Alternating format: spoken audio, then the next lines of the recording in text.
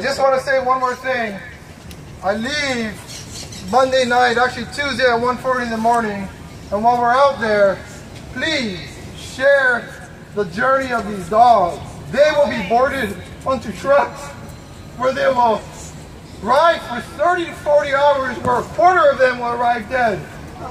A quarter of them that we rescue will have broken bones, eyes missing. A quarter of them will die of disease, and the lucky ones will make it and in the end be sent to America and to places where we have respect and laws for animals. And so let's not forget that. And thank you for everybody who came. Peace to the animals.